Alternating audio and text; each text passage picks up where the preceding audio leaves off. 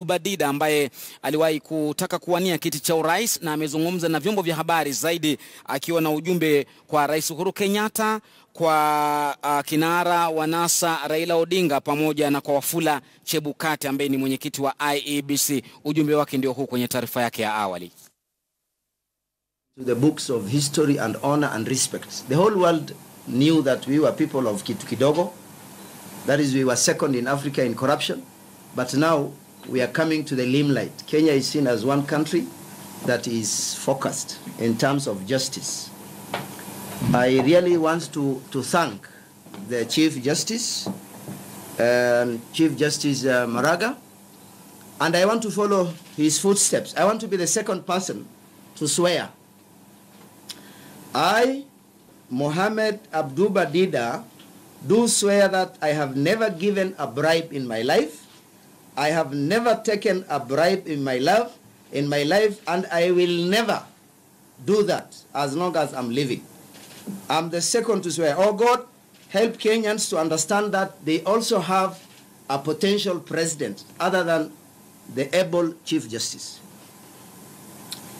The Chief Justice has placed the bar too high for all in the judiciary. I think the High Court, the Supreme Court, and the Court of Appeal should be very careful. And the lawyers now to be admitted, to be commissioned, should be careful. The bar has been taken. Mambo ya kitu kidogo in the judiciary, I think, maybe, I don't know what he will do, but it has gone up.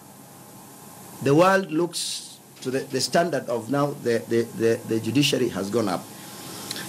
Number two, I want to comment about IEBC.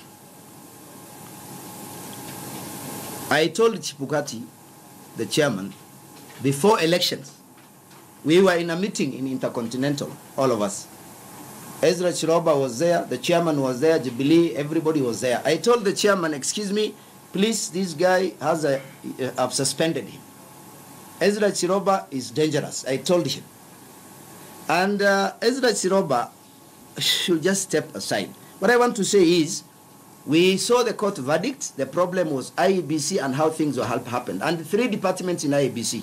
The legal department is good. The head of the legal department has resigned.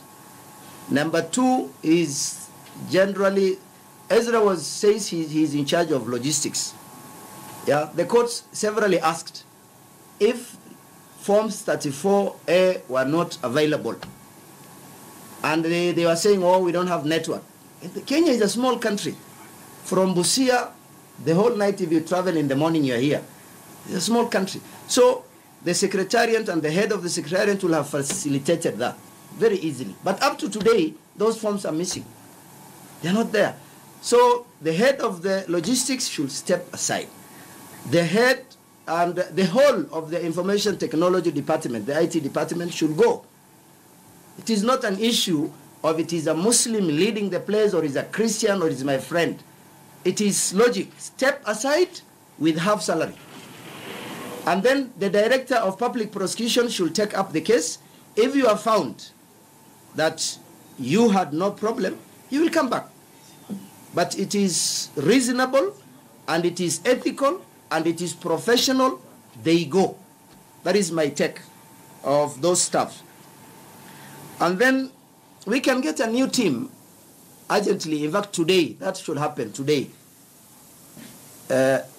Chebukati is actually well informed. He's a lawyer. He understands these things.